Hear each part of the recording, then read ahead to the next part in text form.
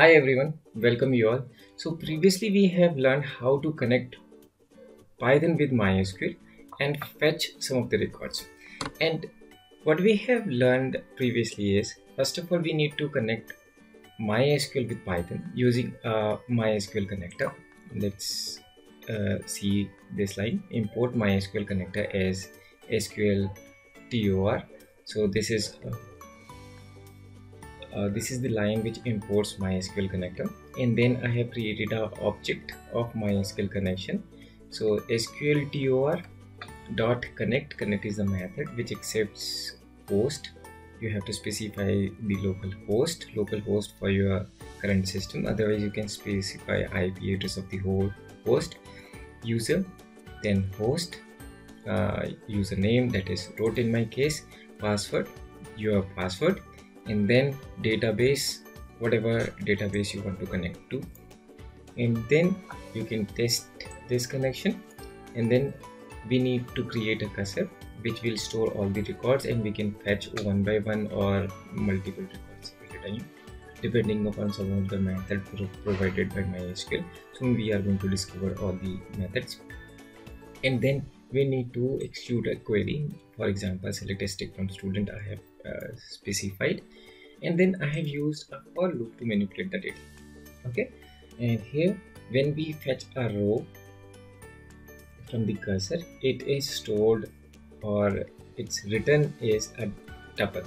So data is a type of a tuple, and we can specify all the columns by specifying a specific column index. Okay, so for example, if I show you the data, you can check it out.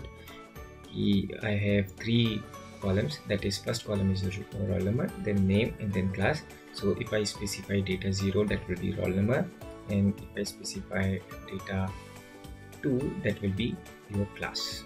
Okay, hope this is easy. Now coming to today's agenda point, we are going to fetch these records with the help of some other method called fetch1. Okay, so what I'm going to do, I'm already having a record. You can see I have two records, roll number 1 and roll number 2, name Manish and Arjun. And then what I'm going to do, I'm going to issue a command called cursor dot fetch1. Okay, so what it will do, it will fetch one record from the result set, that is the first record, and I'm going to store in my row. This is a simple variable, and I'm going to print this row. So this will be a tuple again, and it will give you the first row, that is 1 Manish 12. Okay, let us execute this piece of code and check it out. So 1 Manish 12. So if I issue another command, let's say row 1 is equals to cursor dot fetch 1 again, so this will fetch the next record. And if I print row 1, this will give you the next record. Okay, let's say I'm going to insert one more element, one more row, insert into student values, let's say this time 3, and name is, let's say, Rahul, and let's class be 11. That's perfectly fine, and execute this piece of code. So if you check it out, this will give you two records only.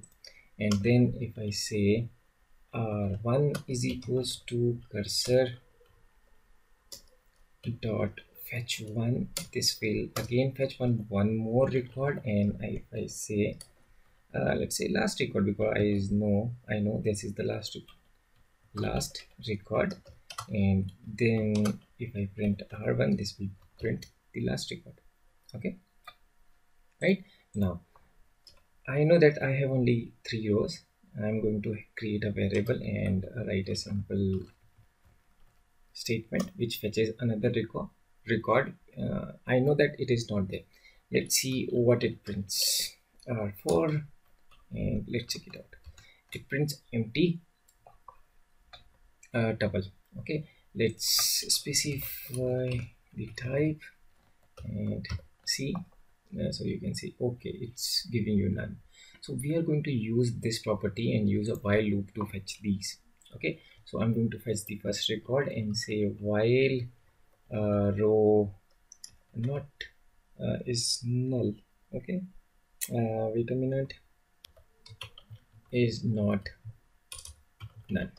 Okay, till that time we are going to print this row and fetch one row again. And let's get rid of all these. Let's wait a minute, let's make all these comment and let's run this program now. So I'm getting error because none is not defined. Actually it should be in capital. Okay, so now you can see all the records are printed with the help of fetch one. Now what we need to do is I need to clear the environment. So I need to clear or execute one more command called mysql connection dot close.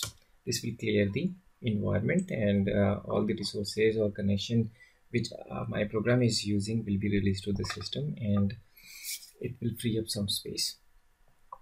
Okay, so this is another method, fetch one, which will fetch the current record, and it returns none when it is unable to return any record.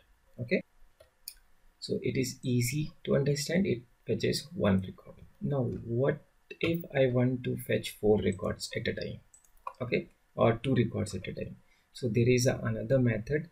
Let's say this time rows is equals to cursor dot, let's say fetch many, and I need to specify the size. This time it is 2, and let's print this 2. Okay, so now you can see I'm having a list of 2. So if I want to traverse it, I can easily traverse it with the help of loop rows. And let's print this row, and now you can check it out. I am able to fetch from the list. Okay, so you can use fetch many and specify the value. Okay, now there is one more command that can help you. If you try to print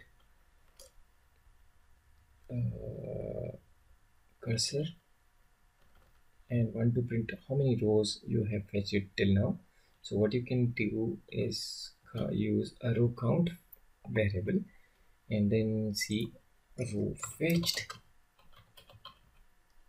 till now. Okay, so this will give you the count of row fetched, so you can check it out. I have fetched 2 rows. Okay, and if I fetch one more record, let's say cursor dot fetch 1, and now you will see 3 instead of 1. So this will tell you how many records you have fetched from the result set. Okay, now the last method is you can use rows is equals to cursor dot fetch all. Okay, this will fetch all the records from the result set and store in row. Let's make it plural and print this row. Okay, so you can see all the records will be fetched in as a form of, in the form of list, and you can use the same approach for, let's say, I in rows and print the I. Okay, so you can see, and if you want to print a specific column, you can either use this one. You can specify here, let's say name, that's perfectly fine, and see only name will be displayed. Okay, so you can customize your query as usual, and if you specify a break clause, it still works. So roll number is equals to, let's say, I think 3. It's what it is, it's Rahul. Okay, so you can check it out. So this is all for the day. What we have learned today is, first of all, we can execute the query, any query which we want, by using cursor.execute method, and then we can fetch one record or n number of records based on the certain functions. That is, fetch one will fetch only one record, and fetch many, and you have to specify the number of rows you want to fetch, and then it will fetch n number of records. Okay, and there is another function called fetch all, which fetches all the records from the result set and stores in a variable in a form of a list, and you can manipulate that list according to your plans by using for loop, while loop, or using recursion, whatever. Okay, so this is all for the day, and next day we are going to use parameterized query. Okay, so bye bye and have a nice day.